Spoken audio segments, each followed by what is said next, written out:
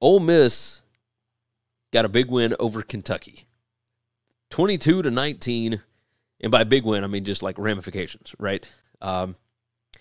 Looking at the stats, they won by 3. They were favored by like 6.5 or 7, depending on the book, which the only book should be BetUS. Just tossing it out there. Regardless, they power the show. So they won yardage 399 to 328. They ran for 186 yards to only 108 for Kentucky.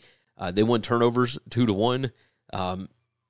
Drive points 14-6. Kentucky won yards per play 5.9 to 5.4.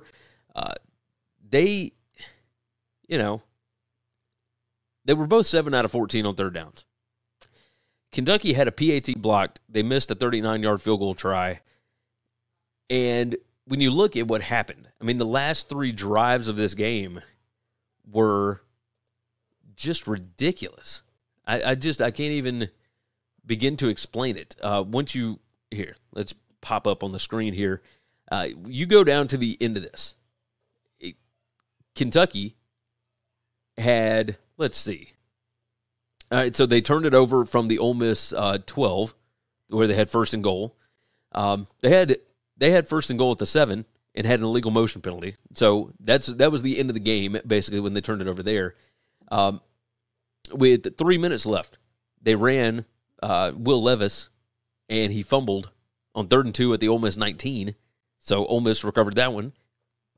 Drive before that. Went forward on 4th and 3 at the Ole Miss 32. Pass incomplete. Like, 4th down, threw an incomplete pass.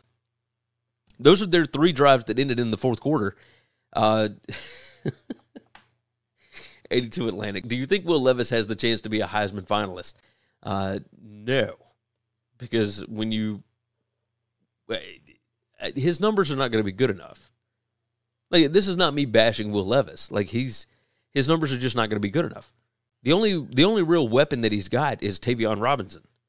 And while that's a good weapon, it's also not like the style that Mark Stoops really wants to play with.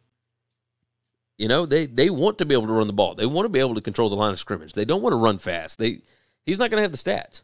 Like, he still might be a really highly rated NFL draft pick because he's got all the tools, but no, he is not going to make it to New York. That ain't going to happen. Especially if you're losing to Ole Miss, you're probably going to lose a couple more games. It is what it is. Thanks for listening to Winning Cures Everything. Make sure and subscribe on YouTube or your favorite podcast app, and make sure to leave a nice 5-star review. You can follow Gary on Twitter @GaryWCE, and the show is @Winning Cures. Be sure to check out the merch in our web store and share the show.